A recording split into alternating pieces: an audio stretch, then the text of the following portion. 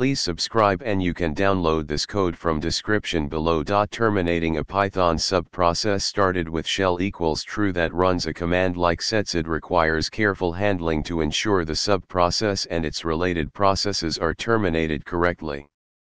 In this tutorial, we'll walk through the process step by step and provide a code example using the subprocess module. Make sure you have Python installed on your system. In this example, the terminate_process_an_descendants function sends a SIGTERM signal to the process group using os.killpg. If the process doesn't terminate within the specified timeout, it forcefully terminates the process group with a SIGKILL signal. Make sure to replace your _command_ here with the actual command you want to execute using setsid.